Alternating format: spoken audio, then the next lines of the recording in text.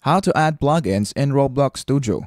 So that is what I'm going to show you guys in this super quick and easy tutorial. So let's get into it. So the first thing that we need to do on our Roblox Studio is to make sure that you have uploaded or published your game in order to add plugins.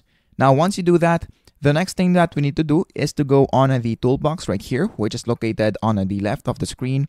And then on the Creator Store, click this models right here, and then a drop-down menu will open, and then click plugins. Now once you do that, you will see a bunch of plugins right here that you can choose. So let's say for example that we want to add this light editor right here.